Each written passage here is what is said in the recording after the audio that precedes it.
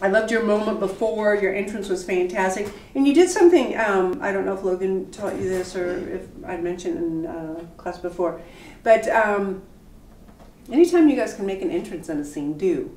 You know, I mean, it has to make sense. You don't want to just do it. Just it can be weird if it's not like it doesn't make sense. But you know, I always say it's called motion pictures for a reason, and something should be moving in the scene. Yeah, you know, not all the time, but oftentimes. So if it's not the camera, then maybe it's you, maybe it's your character. So it would have been easy to just start that scene, you know, where you're standing. But I love the entrance. I think that was really great.